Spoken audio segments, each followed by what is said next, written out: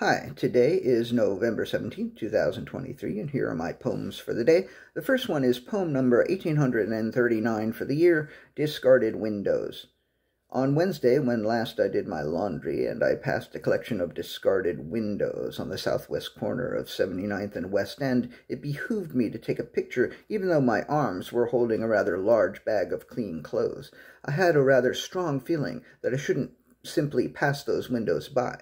Perhaps they sucked, perhaps they were shitty windows that didn't keep the cold out, perhaps the windows rattled in the wind. Oh, fuck me, is the word window related to wind? It is from the Old Norse, Vindr, auga, wind eye, which makes a lot of sense, and if you knew or suspected that already, then you might be thinking I'm pretty dumb, in which case fuck you for thinking I'm dumb. Poem number 1840, A Break. She wanted a break, not only in her day, but in space-time. She wanted to fall or float or sink or swim in another dimension where space was infinite and time was non-existent, where she could feel small and let go of her burdens at the bocce ball factory. She was tired of running the bocce ball factory. Why couldn't one of her other siblings run the bocce ball factory? A break from the bocce ball factory and in the space-time continuum would do wonders for her mood. But she wondered if maybe all she really needed was a 3-day weekend. Poem number 1841, Right There. It was right there, and it was only their conviction that it wasn't there that stopped them from taking it.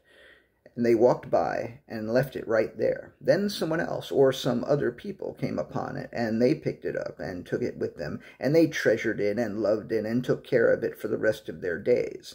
And for the rest of their days, they celebrated the day that they found it right there. Poem number 1842, What He Learned. After he lost it, he learned that he didn't need it, and he learned that what he needed was to learn that he didn't need it. And the last poem of the day, poem number 1843, The Sunball.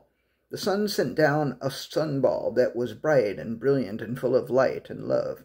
And it was warm, not crazy hot, and people could pick it up and hold it to their chest, and babies and kittens and goats and geese and pigs and puppies played with it, and composers composed, and painters painted, and writers wrote about it, and lovers fucked under its light, and used it as a sex toy, or invited it to join in as a third or fourth partner, and people masturbated to it or with it, and monkeys would throw it to each other or into the trees, and then other monkeys would climb up and get it, and bushes would hold it in their branches and never get burned, and sometimes the sunball would visit badly lit or unenlightened areas and shed light, and sometimes the sunball would provide warmth and joy where it was needed.